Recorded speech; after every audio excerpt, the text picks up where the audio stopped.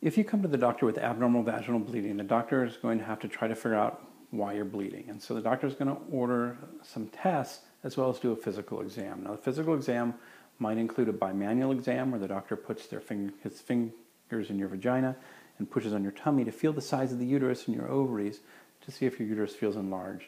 We also do a speculum exam to look inside and look at the cervix to make sure there isn't something on the cervix that's bleeding, a lesion on the cervix, or maybe a polyp coming through the cervix, and that can certainly cause you to bleed.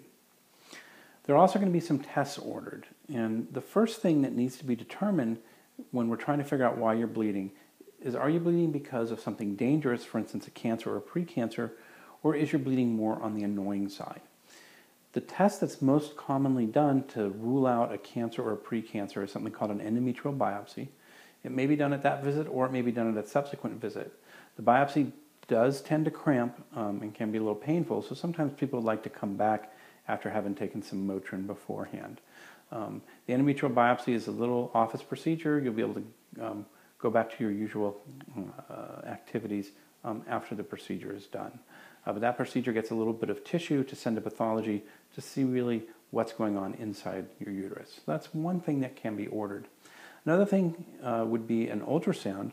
The ultrasound will look at the overall shape and size of the uterus, but can also evaluate what's called the endometrial stripe. Now, the inside of the uterus is called the endometrium, and that's the part that sheds when you have your period. That endometrium can be thin or it can be thick. A thick endometrium tells us there's a lot of tissue there.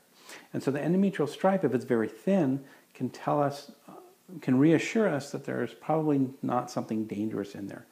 If the stripe is thicker, then we don't really know why it's thick, and it's hard to tell exactly what's there. And that in and of itself could be an indication for an endometrial biopsy. Along with the ultrasound, sometimes we can do what's called hydrosonography, in which a little bit of water is pushed through the cervix into the uterus, and that can show the inner contents of the uterus a little bit more clearly, particularly good for telling us if there's polyps inside the uterus. That's another test that might be done. Blood tests are also important, especially checking to make sure that you're not anemic. The degree of anemia gives us some idea about how much bleeding you're having. So if you come in and tell me that you've been bleeding really heavily for the last 60 days nonstop, and I check your hemoglobin and it's normal, it doesn't mean that you're not bleeding heavy, but it does mean that your body is able to keep up with the amount of blood loss. So the amount of blood that you're losing, your body's able to regenerate it so that you're not overall losing blood. And it tells me something about the amount of bleeding that you're really having. Now, if on the other hand I check your hemoglobin, I check your blood count, and I found out that you're very anemic, well, that means that there's a bigger problem, that your body's losing so much blood that it's not able to keep up with it. And in fact, sometimes that can be quite low. And in fact, I have had patients that have needed to have blood transfusions because they've lost so much blood from vaginal bleeding. So that's a very key test, again, to see if there's something dangerous going on. If your hemoglobin is getting so low, you've lost so much blood that you're in a danger range. So a complete blood count or a CBC or a hemoglobin is something that we'll often order to see how much bleeding you're having. We can also order different hormones depending on what we're worried about. One of the hormones that may sound interesting is a thyroid hormone.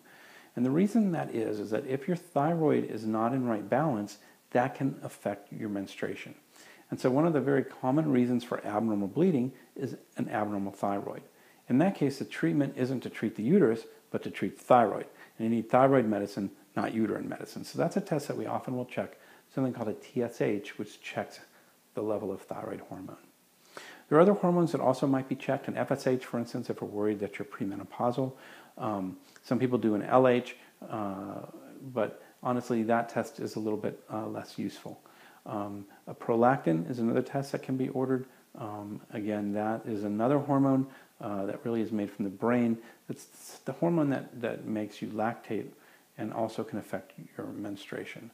So generally, if you come in with vaginal bleeding, we're going to want to do something to check the structure of your uterus to see if you have something organic like a fibroid or a polyp that's causing your bleeding. And that's usually done with an ultrasound, as well as, of course, a physical exam. We may need to sample the inside of the uterus to make sure you don't have a cancer or precancer. That would be done with an endometrial biopsy. We're going to see the amount of bleeding that you're having and whether your body's keeping up with it with a blood count. And we'll also probably do some blood tests to check other hormonal levels to give us an idea of why you're bleeding. Medtwice.com